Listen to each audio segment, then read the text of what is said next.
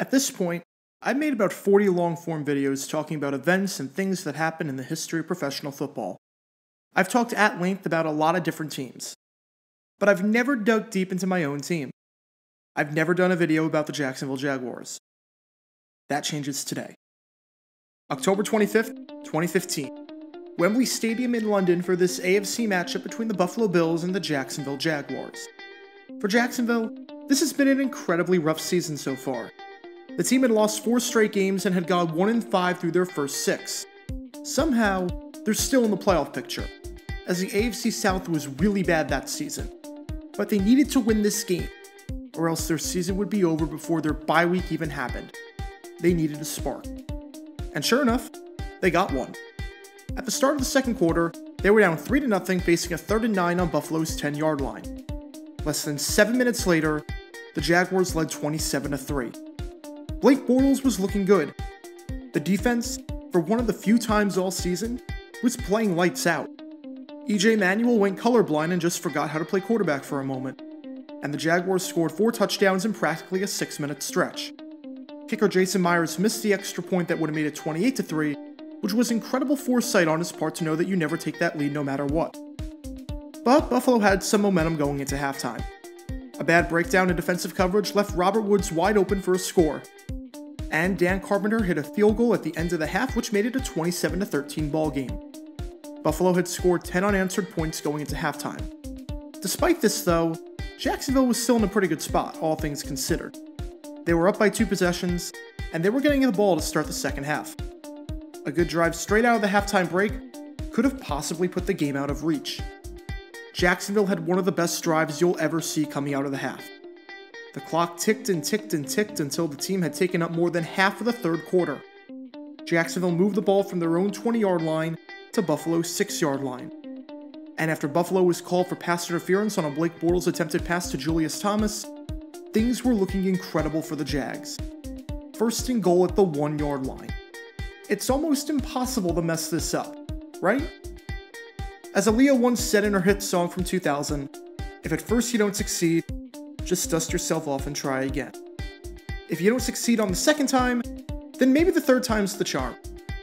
And if you don't succeed on the third time, back except a couple, except 2. Green is on. First and goal. Gerhardt continues to dig. Prada meets him and pushes him back. Gerhardt and Alu is the fullback. He is a defensive lineman. Jacobs in motion. Gerhardt is stuffed. It will be the 7th snap inside the 20. Gerhardt. Oh, what a great play. Wrapping him up. Defensive lineman there offers a block. That's where Gerhardt goes. Rambo is there. Bakari Rambo and others. With terrific defense. They stopped Gerhardt 4 times from the 1.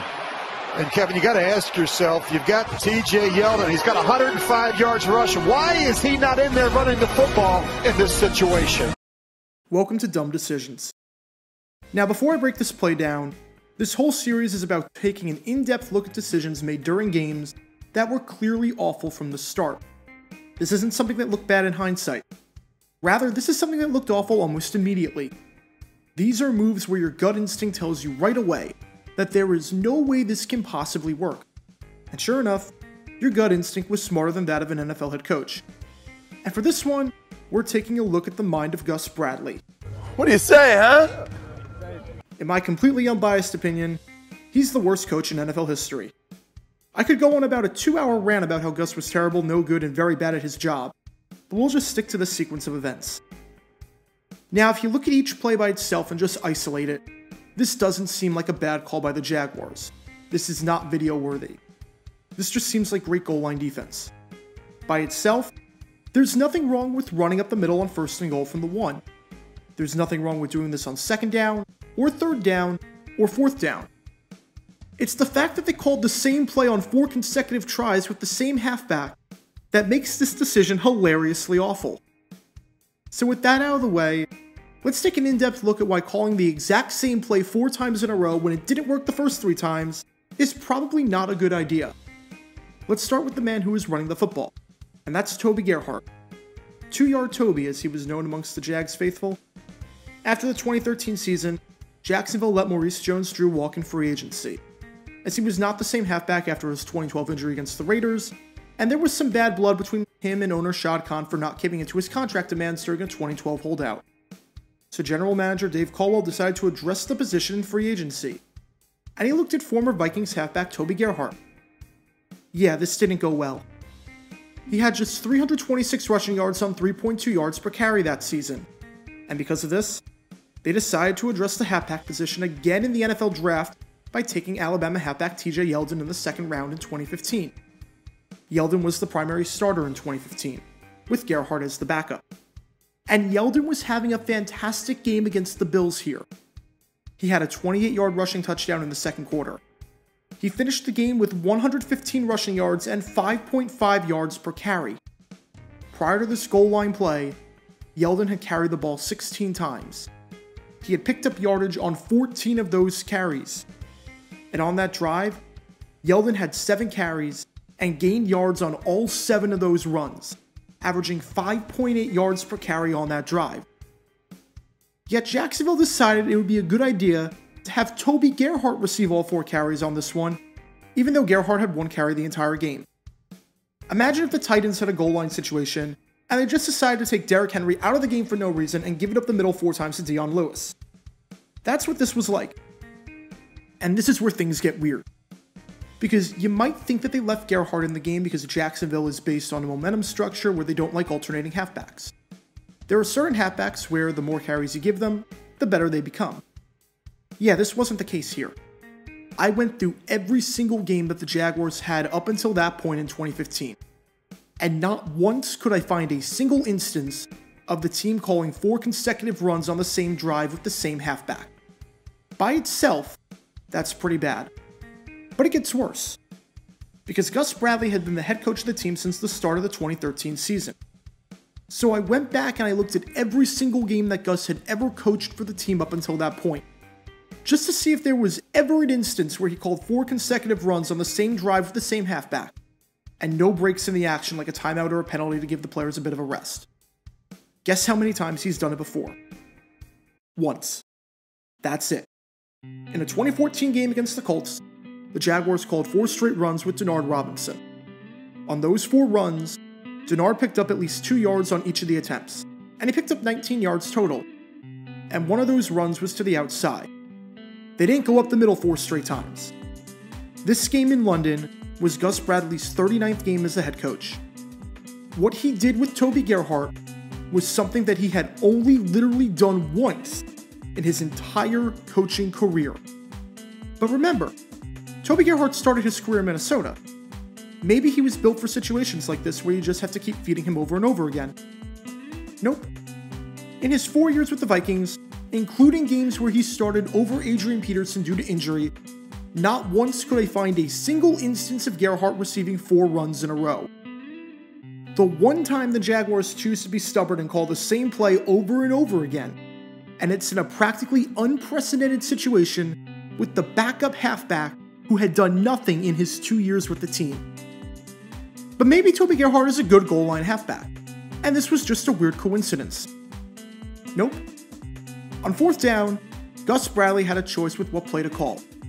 Do I try something different, or do I give it to Gerhart again for the 4th straight play? At that point, when it got to 4th and 1, here's a look at every single Gerhart run in his career from the 1-yard line. He was 3 for 9. That's not good. This isn't some halfback that was super effective from the goal line and was just stuffed by a great defense. This was a guy who was not good in the slightest bit from goal-to-go situations. Also keep in mind that up until that point in the season, the most carries that Gerhart had ever received in a quarter that year was 3. Again, he was the backup halfback behind TJ Yeldon.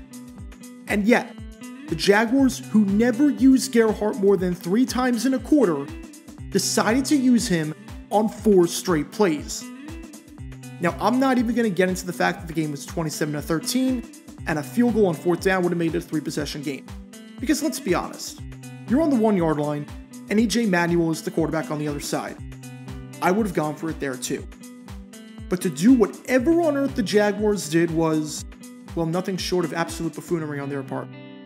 The Jaguars blew the lead, but eventually won the game because this was the one year where Blake Bortles actually looked like a really good quarterback, and Allen Hurns plays like Jerry Rice whenever he's in London. But that doesn't change the fact that this whole Gerhardt situation was a nightmare.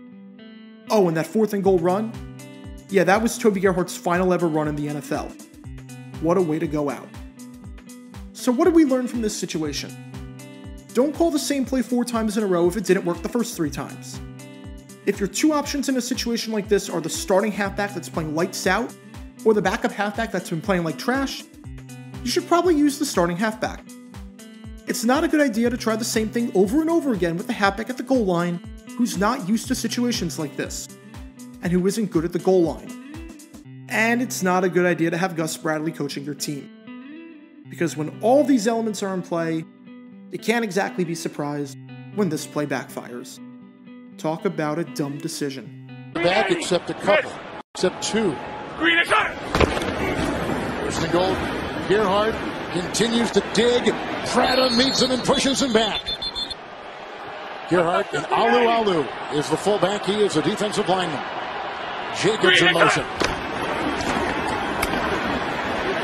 Gerhardt is stuffed. It will be the 7th snap inside the 20. Gerhardt. Oh, what a great play. Wrapping him up. Defensive lineman there offers a block. That's where Gerhardt goes. Rambo is there. Bakari Rambo and others. With terrific defense. They stopped Gerhardt 4 times from the 1. And Kevin, you got to ask yourself, you've got TJ Yeldon. He's got 105 yards rushing. Why is he not in there running the football in this situation?